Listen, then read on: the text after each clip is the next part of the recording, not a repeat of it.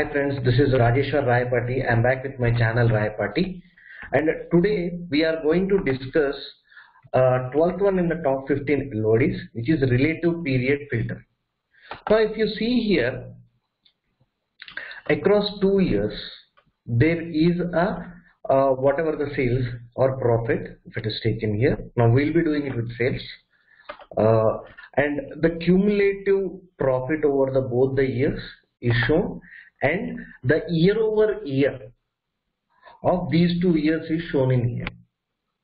Now we will try to I'll be doing this video in 2 parts, because there is a correct way of doing it and there is a more correct way of doing it. So first we'll do a correct way of doing it, then we'll know about what is the problem with this correct way, and then we'll learn the more correct way of doing it. Okay, now let me go ahead into the video. Now for the purpose of doing this, I want a date field which is pertaining to this year, right? But if you see in the order date, you'll have only till 2019. So I want current year. So what I'll do is I'll just create a calculated field. It's not create a calculated field. Order date updated. Okay, in this what I'll do is I'll say DateAdd of year comma minus 1. I want to add an year, and to which field? That is order date. Okay, now I'll say apply. Okay, now when I drag this here, we can see the current year. Right now, as per the video that, or this top 15 LODs, he's talking about certain week 34 or something. So even in here I want data only till current day, which is today it is 22nd July. So for that I'll go to here and I'll say edit data source filters and add in this order date updated with month, day, year. I want to do a calculation based on days, so I went for month, day, year. Here, see, if we do something like this, we get an error, which is I'm saying order date less than or equal to today. Right? When I say this, Oracle throws an error, because see, today is the field that is acting on our system date, and this is acting on the field that is present in the data source.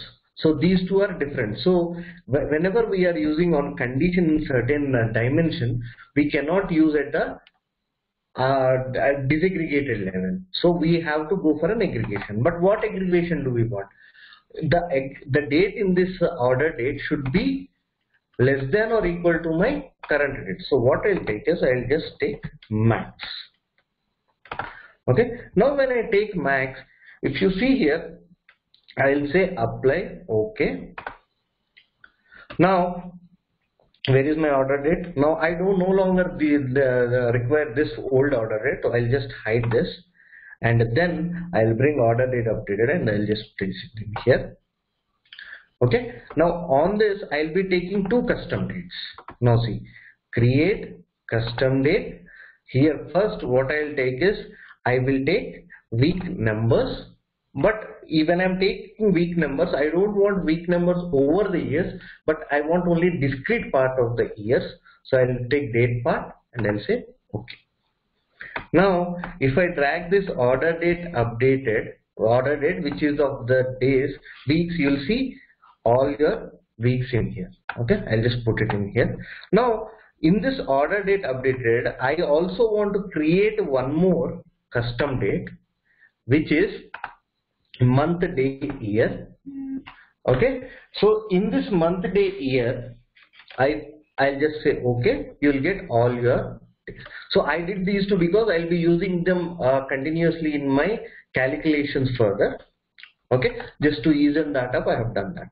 Now the second part is, now we want year to date of current year and the previous year for the same date, right? See, even in here he is talking about the same date.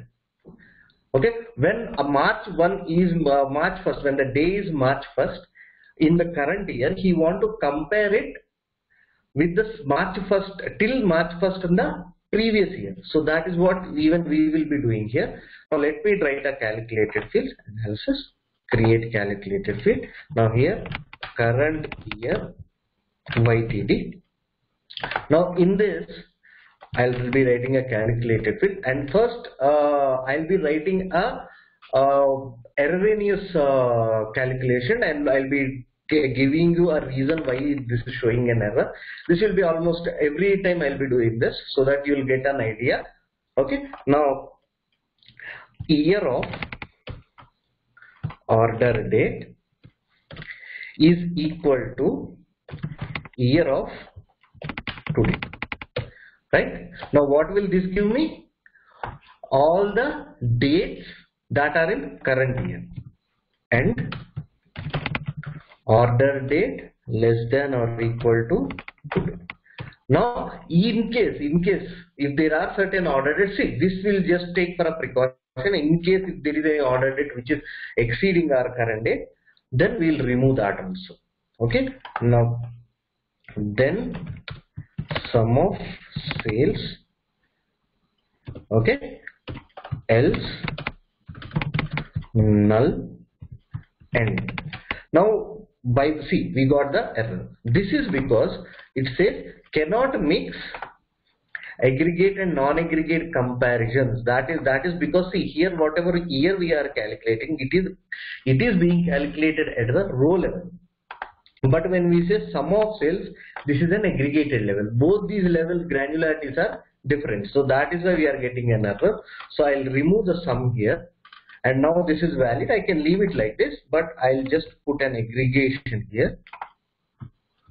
Okay. Now when I put such an aggregation here, I'll show you what happens. Okay, fine. Now I'll say apply. Okay. Right. Now again, I want last year's YTD, right? So again I'll go for here last year YTD. Okay, now here if year of order date updated is equal to year of today, now I say -1. This is because, see, when we say year, the output of this is numeric. The same way the output of this is numeric. So when I say -1, I am talking about the last year, which is 2019. Okay, and order date less than or equal to.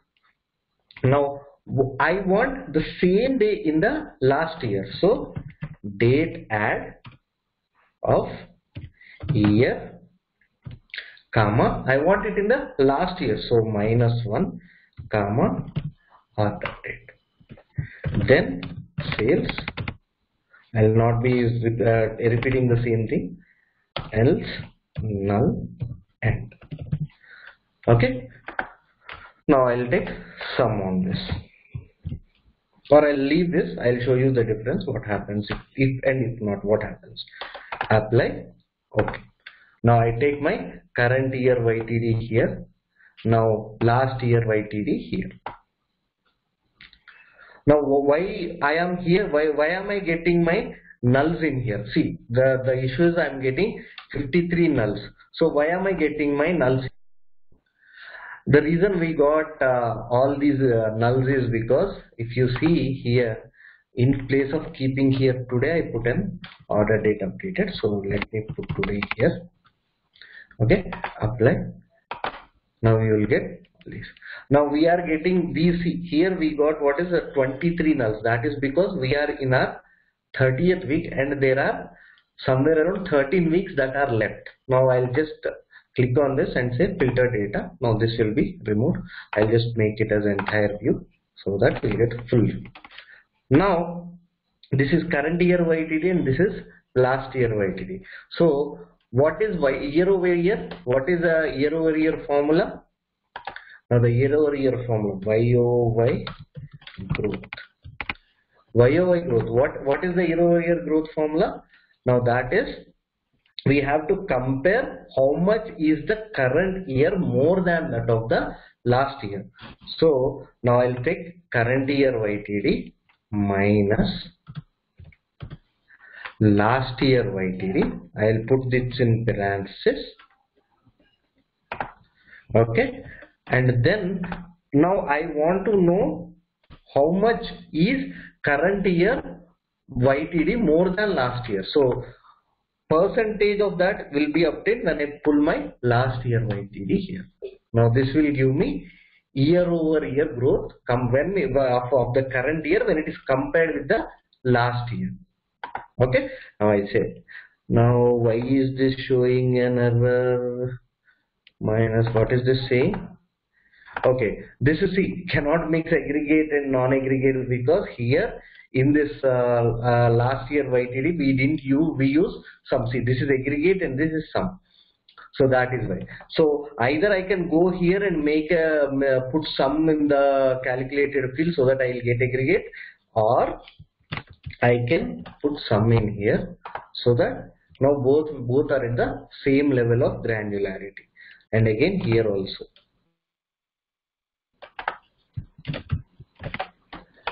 Okay, now it will show the calculation as valid. Apply. Okay, before that there is one more thing that we have to do, which I forgot. Now see, here what we have is a cumulative. Whatever we have is a cumulative. Here it is profit, but whatever we have is a accumulation. So here I will apply running total, and here also I will apply, where is this? Yeah, running total. And over this we will be calculating, or we will making it a dual axis and then synchronized axis. Okay, now this is our current year. Blue is our current year and orange is the previous year. Now we want our year-over-year growth. So I'll be going to the next sheet, and here I'll be dragging. See, I created my custom date because it will be easier for me to directly drag this and make it continuous, and then I will drag wherever is my year-over-year growth. I'll drag this in here and I'll make this a area chart. Okay, now I'll take a dashboard. I'll drag the second sheet, which is area chart, and then I'll drag my first sheet, which is my line chart. Now here if you see, this doesn't actually make much sense, because see, here you are seeing that this current year is always over the last year, but it is always showing you that the current year's growth is much higher than the last year growth. But here we are comparing, this is a accumulation, so we cannot compare year-over-year growth when it is in accumulation. So for that, what I'll take is I'll take a duplicate of this, and on this I will remove the table calculations on both of them. Again, clear table calculation. Now let me create another dashboard, and now see, here I'll drag this in this, and on that I'll be dragging my area chart, and I'll remove this. Okay, now see, wherever there is a slight distortion here and here, so just when you are seeing that, okay, well, let's do one thing. We'll remove this. Now see, wherever there is a spike in orange, there is a depression in here. See here, wherever there is a spike in orange, see here the orange is in spike, so that is why it is in depression. Even in here, the orange is in spike, so we have it. So that is the year-over-year growth that we got. Now we will now discuss about why is this correct, and why do we have a more correct way of doing this. Now let me take a calculated field and I'll name it as Dayofyear. Now I'll calculate a date part in this Dayofyear, comma, order date. Okay, now apply. Okay, now I'll convert this into dimension. Now I will drag my Dayofyear here. Okay, then I will drag my order date, month, day, year. I'll drag it in here. Now if you see, the first day of the year is 1st Jan, 2nd day, 2nd Jan, everything looks fine. See, everything, for every number there is an equal, all the dates are similar. But when we come to our current day, what is our current day? Today is 22nd July. Let me come to 22nd. Okay, we went to September. Let me come till 22nd July. Yeah. Now if you see, in 2017, or today is 20, I'll come here to 2004. See, when it is 22nd July, the number of days from 1st of January, if you count, the 22nd July is 24th, 204, so 204th day of the year. Whereas the 204th day of the last years are 23rd July. So when you are comparing, it again depends upon what the company's practices are. If your company is comparing from the start of the year date to current date, if the date should be same, then it is fine. The current calculation is valid. But if the same company wants to compare based on number of days in the year, like how many days have passed, because every day sale is compared to every day sale in the past year, right? So when there is a leap year that is coming between, there is a difference that you have to accommodate for. Whether you accommodate it or not is up to the company's policy. But what if a company asks to accommodate you for year of date? Now this is not completely true. There is some discrepancy. So it's been a long video, so I'll be making a second part of the video showing you why that is more correct and how to incorporate the day of year and get the calculations right. And thank you guys. This is Rajeshwar Rayapati and this is my channel Rayapati. If you like this video, please like, subscribe and share it to your friends who are looking for solutions in Tableau and are stuck up in their project. And also please do comment in my channel if you have any queries, or if you want me to make videos on certain topics, please do comment in my YouTube channel. I'll definitely try to make a video on that. Thank you guys. Thanks a lot.